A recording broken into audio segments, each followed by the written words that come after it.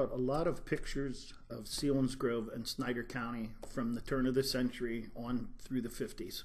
There used to be a bridge. When you go over to the Isle of Q, somebody had made a bridge, and it was a footbridge, and it was a swinging bridge. It was like a rope bridge. It was like a bridge if you ever saw Indiana Jones when he'd be on that. There was one of those, and that Bob remembers it, and Jim, and it would, when I was young, it still would have been up, but yet I can never remember it myself. I cannot picture it, but Bob's been on it many a times. Freeburg Band. They look like a bunch of wild characters. It says Freeburg Silver Band, but yet the fellas are all holding rifles, so I don't know. I'd love to find somebody that could tell me, there's Little Norway. And you would park out here and go in and either rent your skates or put your shoes and put your skates on.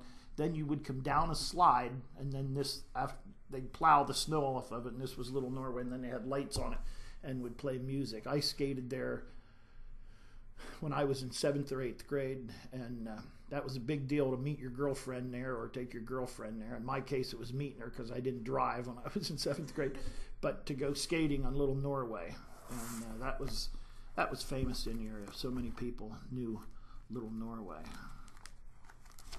Something else, is there anything in here that would be interesting? All kind of, and here's pictures of, here they are in Little Norway down here. Here's people, here he has it on his truck advertising it, and they'd be down here skating, and it was, the whole family would go.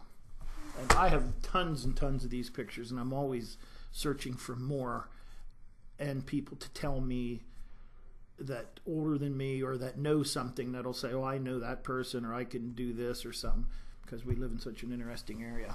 That's true. So what got you interested in collecting all of these pictures? Well, being from the area, I grew up in Smoking Dam. I live in Lewisburg now. But just being from the area, I don't know, just anything old and quaint. And to me, I like to look backwards and just find it very interesting. I don't really know. But I collect all local pictures, anything local.